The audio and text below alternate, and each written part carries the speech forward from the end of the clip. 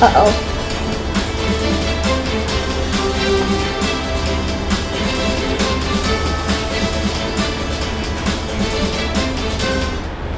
Good morning, Tracy Tigers. I am Jalen. Today is Thursday, April 13th, 2023, and it's day 3.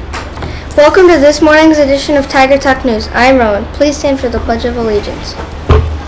I pledge allegiance to the flag of the United States of America and to the republic for which it stands, one nation, under God, indivisible, with liberty and justice for all. For lunch today, the menu choices will be French toast sticks with sausage or ham and cheese subs. The weather in Erie will be sunny with warm temperatures in the mid-60s.